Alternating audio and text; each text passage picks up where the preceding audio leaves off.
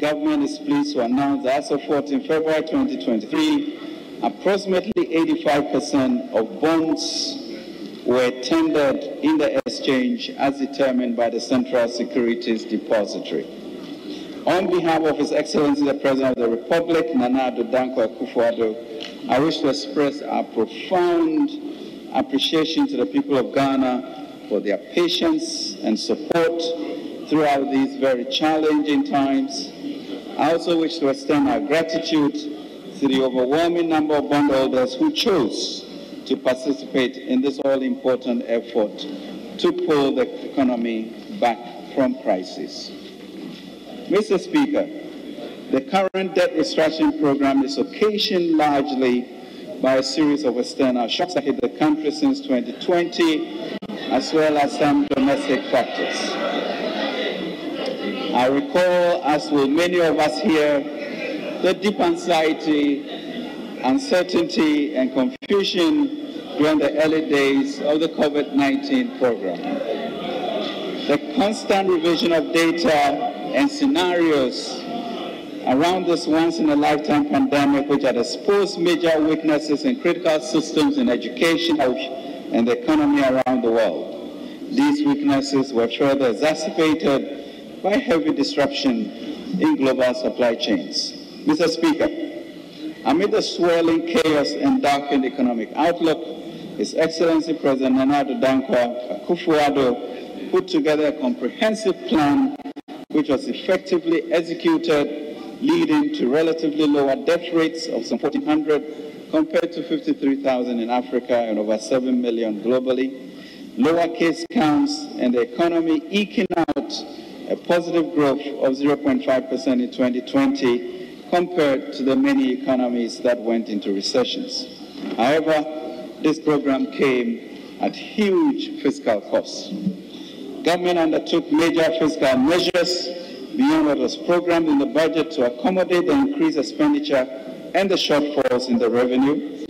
Therefore, government, with approval of Parliament, mobilized funds to address the following three key interventions: finance direct COVID-19 intervention expenditures to protect lives and livelihoods, support the funding gap in the budget occasioned by the COVID-19 pandemic and its negative effects on revenue mobilization, and thirdly, address key structural weaknesses exposed by the pandemic.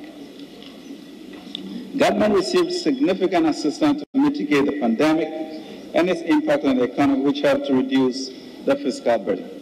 However, the drastic reduction in revenues, coupled with the high expenditure to contain the speed of the pandemic and to protect lives as well as livelihoods, resulted in a wider deficit of 14.7% of GDP in 2020 and 11.4% in 2021 that needed to be financed. Mr. Speaker, through these and other decisive measures, government has managed and continues to pay compensation for all public sector workers every month, keep the lights on, improve key infrastructure, and maintain security despite heightened and increasing risks.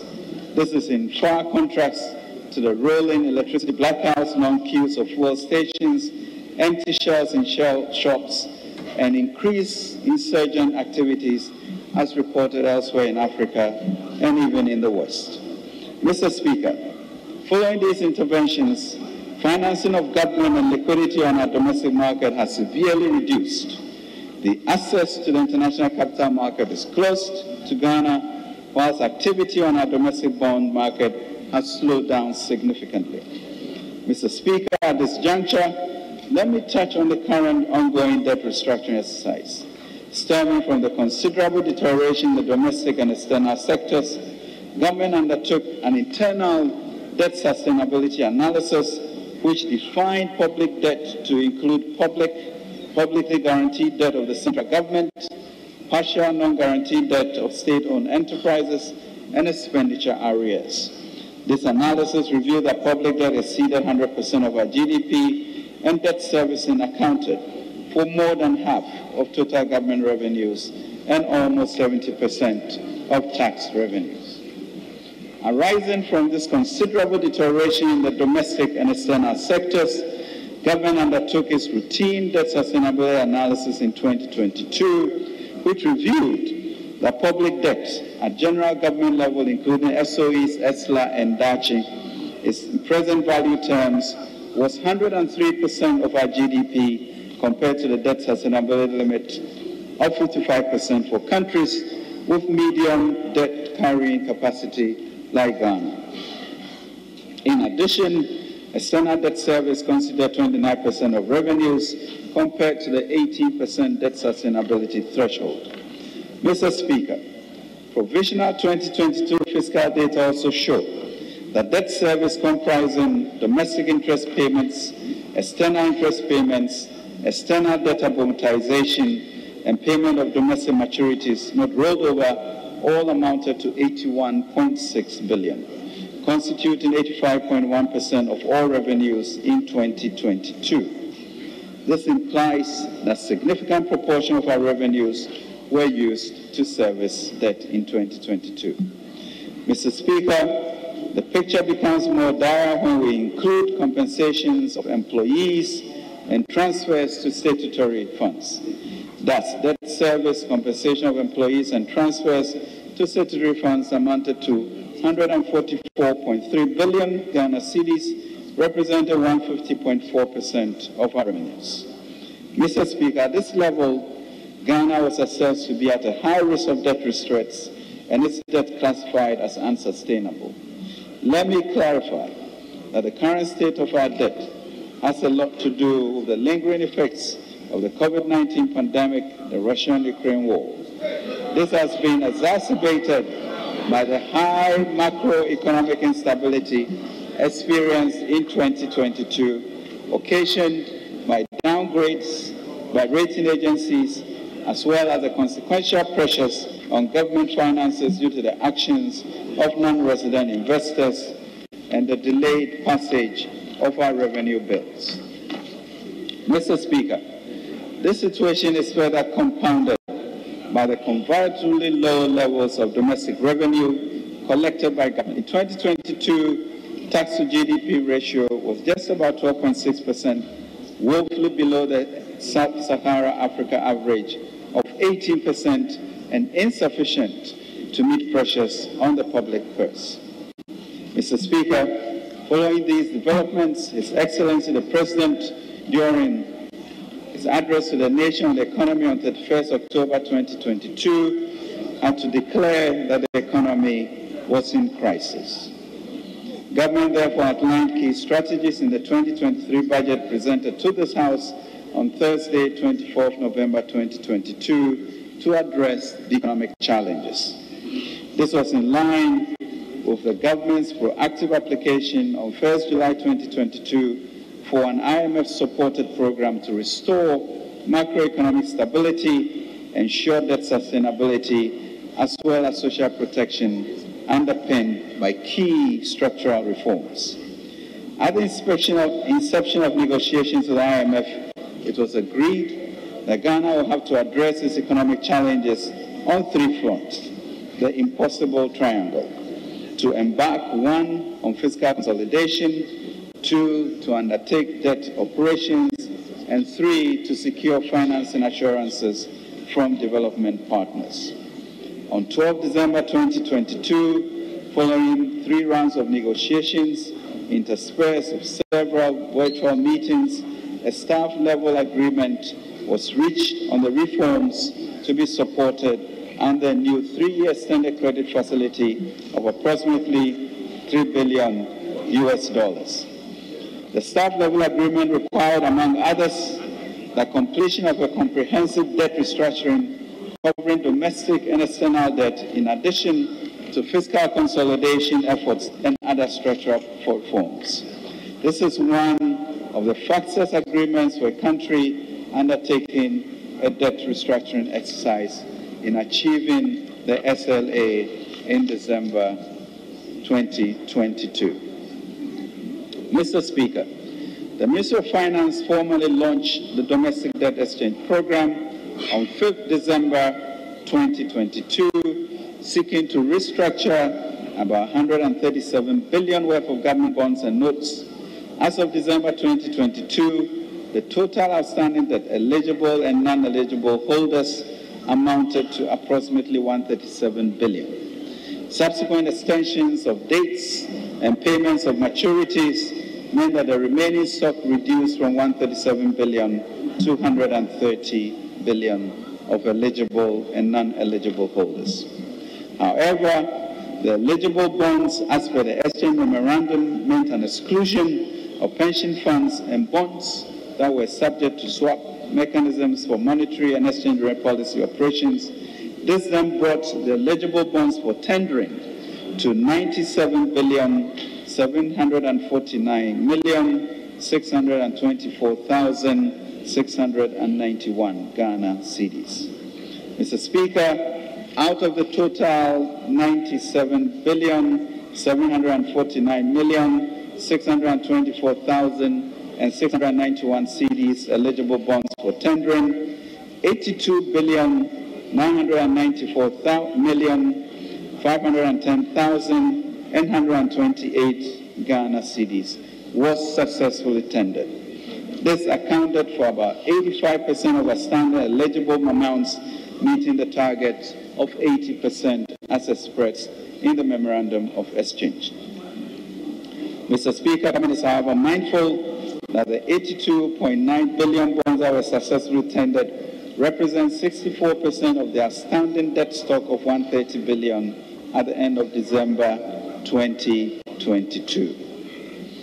Mr. Speaker, in addition, though the external debt restructuring parameters are yet to be determined, Government on 19 December 2022 also announced a suspension of all debt service payments for certain categories of external debt pending an orderly restructuring. Mr. Speaker, as I've indicated, the earlier debt exchange program was to alleviate the debt burden while minimizing the impact on investors and the financial sector. Participation in the program has always been, Mr. Speaker, voluntary. The details of the domestic debt exchange are outlined in the exchange memorandum, and the subsequent amendments have been publicly available.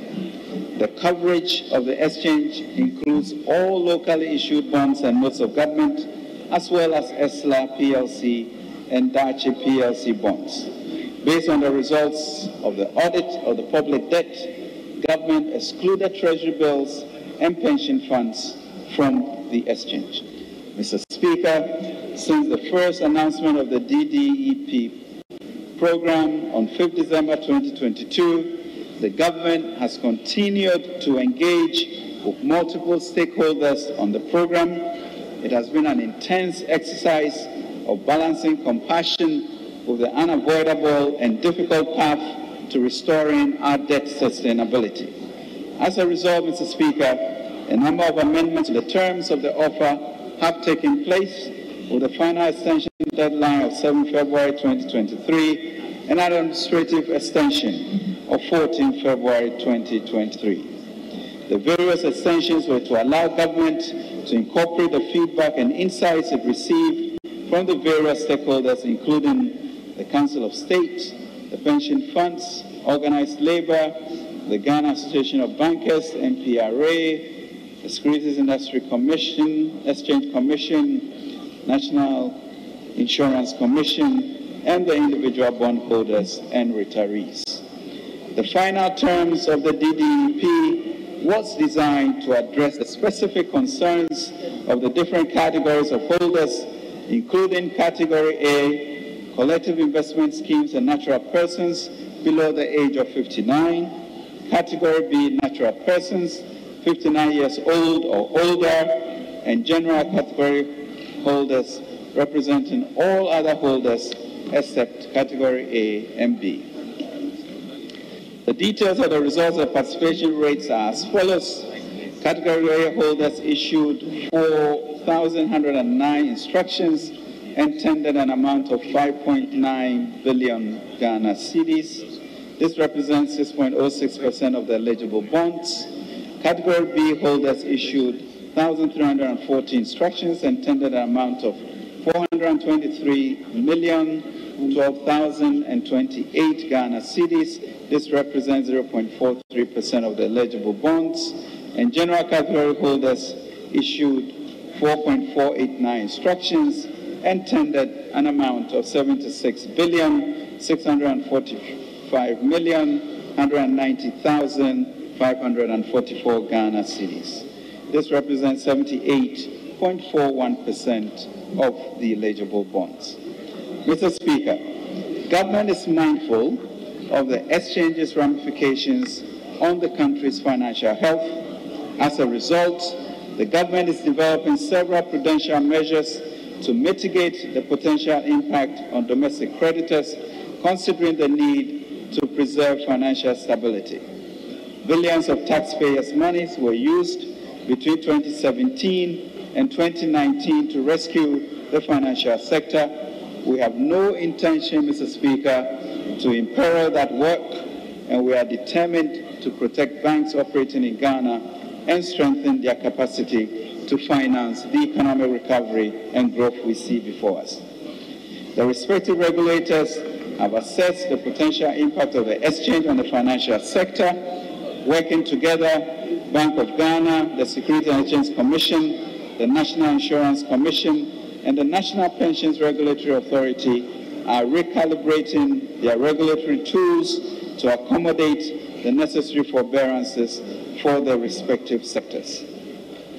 In addition, Mr. Speaker, a financial stability fund is being established by government with the help of development partners to provide liquidity and solvency support to banks, pension funds, insurance companies, fund managers, and collective investment schemes to ensure that they are able to meet their obligations to their clients as they fall due.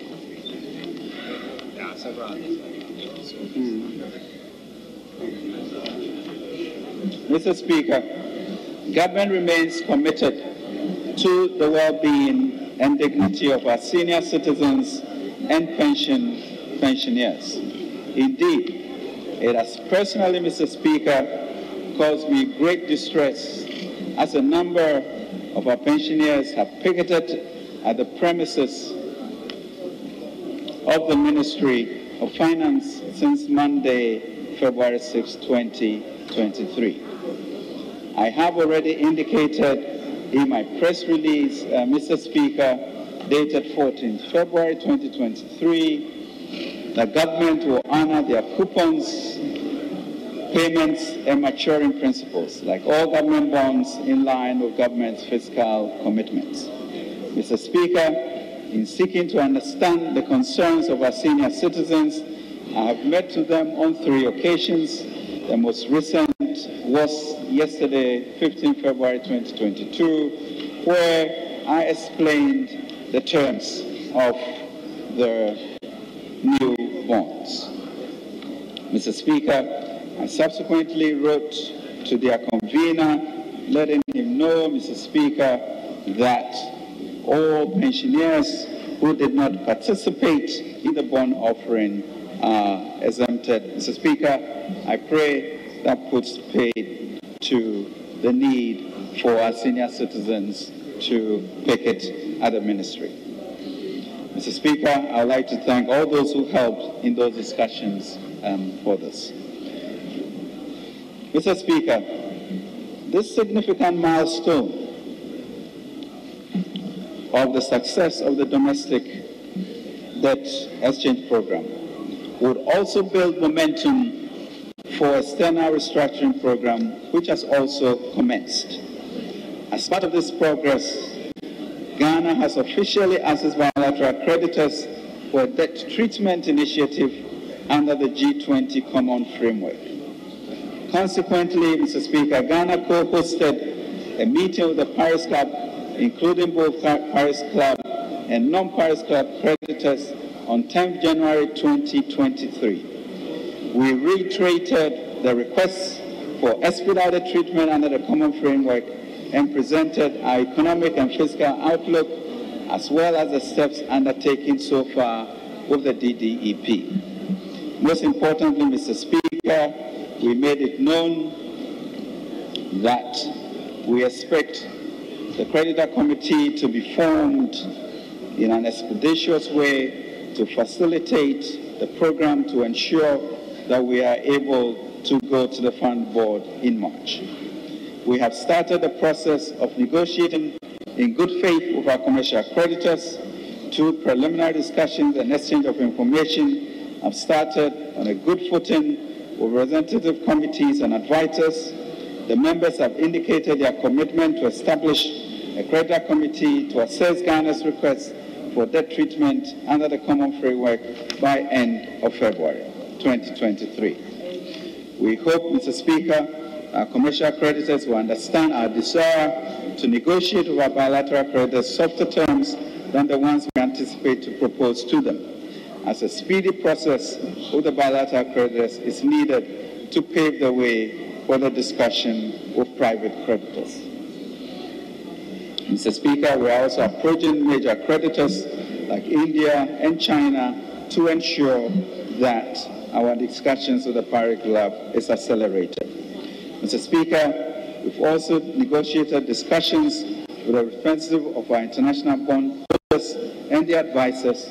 Substantive discussions are due to start with them in the weeks to come. The government recognizes the continued importance of the DDEP in closing the financing gap and enabling the government to meet the debt sustainability target of 55% of debt to GDP in present value terms by 2028. Mr. Speaker, we have already indicated that these debt operations were a composite part of a broader government response strategy for addressing the current challenges, while we continue to secure an IMF program to boost confidence in the economy. We are complementing this by enhancing our domestic mobilization efforts. Mr. Speaker, as already stated in the House in November, we did lose access to the international capital markets at the beginning of 2022. At the same time, budget implementation was confronted with domestic financing challenges from the auctions, as well as lower than estimated domestic revenue mobilization. This presented a very challenging macroeconomic environment during 2022, leading to a widened financing gap of the budget, and therefore became necessary for the Bank of Ghana to fund shortfalls at the auction market to avoid disorderly default and prevent a deeper crisis. Mr. Speaker, it was necessary for the government to seek financing from the Bank of Ghana to augment its fiscal operations for the year. The Bank of Ghana last week concluded work on its financial accounts for 2022 and reports that the total overdraft extended to government for 2022 was 37.9 billion. Mr. Speaker, in line with Section 30, Clause 6 of the Bank of Ghana Act 2022, Access 1.2, I'm using this platform to inform the legislature of the financing of the budget by the Bank of Ghana. The domestic debt exchange exercise and the external debt restructuring program will make such financing unnecessary going forward in 2023 and beyond. Mr. Speaker, all these efforts will be greatly enhanced if the Income Tax Amendment Bill, the Excise Duty and Excise Tax Stamp Amendment Bills, as well as the Growth and Sustainability Levy Bill, which are outstanding in this August House, could be prioritized and passed. Mr. Speaker, the passage of these bills will enable government to complete 4 of the 5 agreed prior actions in the staff-level agreement since tariff adjustment by the PURC, publication of the Auditor General's report on COVID-19 spending, and onboarding of GET Fund, DACF, and Road Fund on the GIVMIS have all been successfully completed. Mr. Speaker, I cannot emphasize enough the need to secure the board approval for our IMF program by the end of March 2023.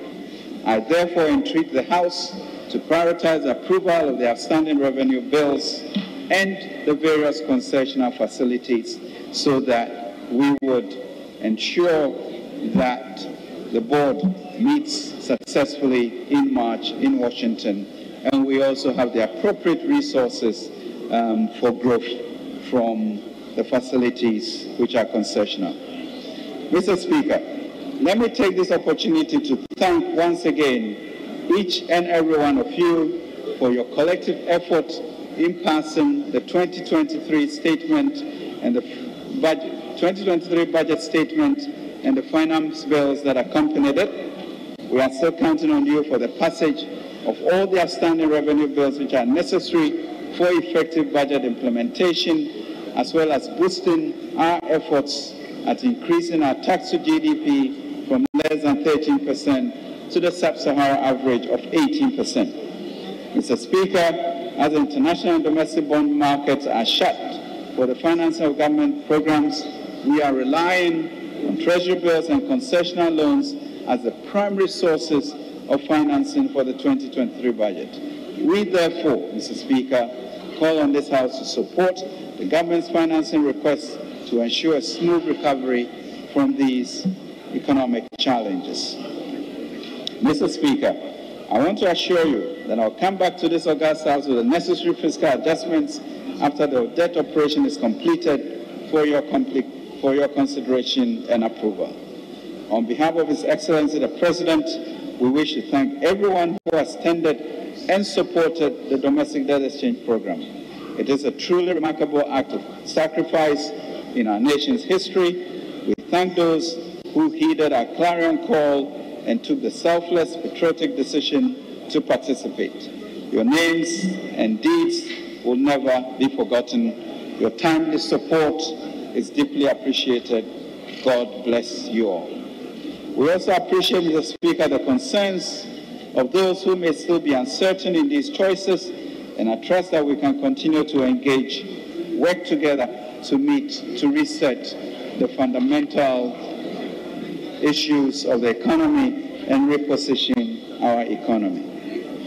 I'm confident that the program government has set out for this year, supported by Parliament, will get us out of the economic crisis that has besieged our economy since COVID-19 reached our shores back in March 2020. I am confident that with the conclusion of the domestic debt exchange program, we will experience stability in the exchange rates, inflation, and interest rate, bringing businesses and families some respite.